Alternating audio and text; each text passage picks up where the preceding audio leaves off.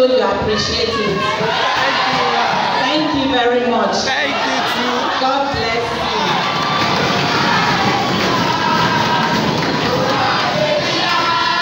Thank you.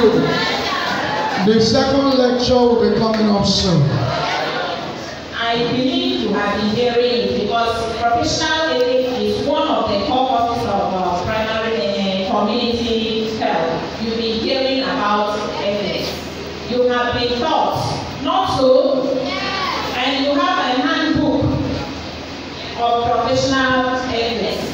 But I don't know how many of you have been going through this professional ethics on your own, and apart from going through it on your own, putting them into practice.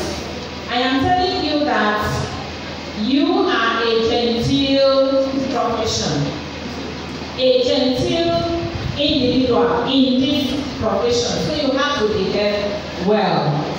You will not say that you know it already, because Henry Ford said, anyone who stops learning is old, whether you are at 80 or you are at 20.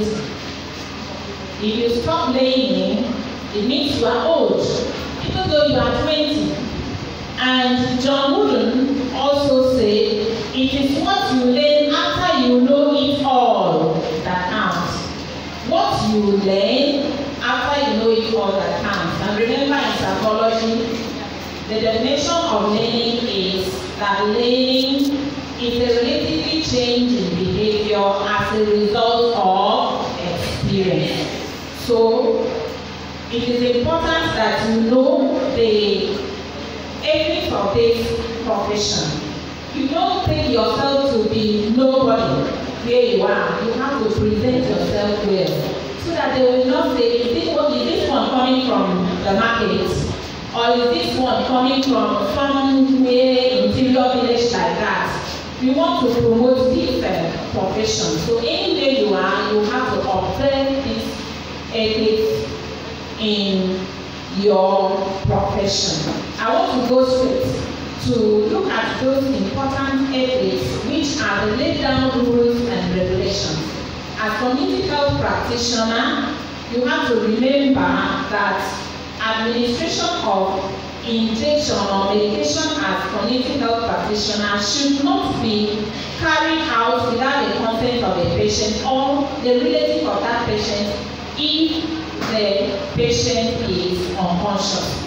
You don't give that patient injection without the consent of that patient. Or if that patient is unconscious, you take the consent of the person that is close to him or her or the relative of that patient. Then, before I still go on the ethics of community health, I've been telling my students that we have many clinical procedures that we have to carry out as community health practitioners. The medical doctors, they have up to 40.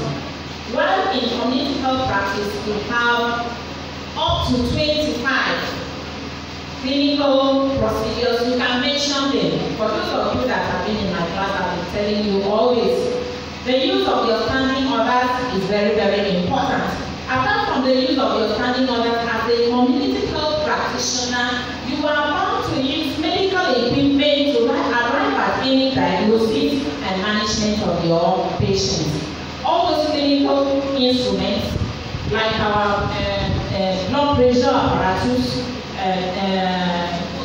thermometer, and all the instruments that we have, you have to get use of those equipment. You know, if you get to the market, you see many people today walking around carrying scale. Have you been seeing them? They will carry scale. They carry thermometer, and that thermometer, when they carry, they put it in this place, the elbow. When they put it for some time and then they remove, they will tell that woman in the market, your blood pressure is too bad. Meanwhile, what were they using? Thermometer. Hello? You are not to be like that. You are to make use of the instruments that you are using. Because, remember, we always say, where there is no doctor, who is there? So in community health, you are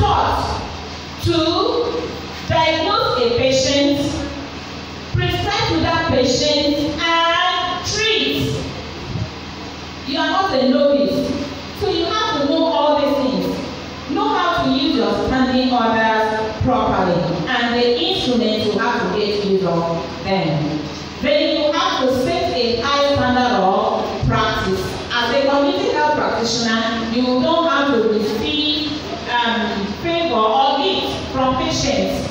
Anyhow, as they are coming into this profession, there are some people that at the time that they are treating the patient, they will start taking patients for money. Hello, you are not to pay patients for money.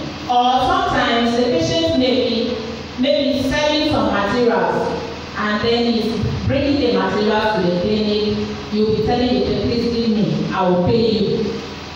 It is wrong for you to do that. And remember, it is punishable by law in community health. I want to look at dress code. Please, it is very, very important. In community health, you have to dress well. You go on your uniform when you are on duty. Or as a student now, you have to dress well. I do see some students with their uniform, they wear slippers. Is it right? No. With the uniform, you are expected to put on your cover shoe. And then you dress well. Now that we have our uniform, your top is white. You don't have to put on the white that the color is no more white. You know, when they ask you, they say it was white, but now it's not white again. Please, for you to maybe it is the church of that facility that sends you. Instead of you to sit down and the facility to tell you what to wait for, you go for errand. It is wrong. You don't do that. Dress well. Then you remember you don't have to carry dangling hay. Your hay dropping on your uniform, it is wrong. It's away from our ethics. You don't have to dress like that. And some of you that are using earring, for you to use that dropping earring, it is wrong. It's an offense. You can be punished. As a student, you can be punished. You have to dress properly. And most times, you see some health workers in the facility, they will carry their skates, the cover that you are using, they carry another blouse and wear it on top of the skate. Please, it is wrong.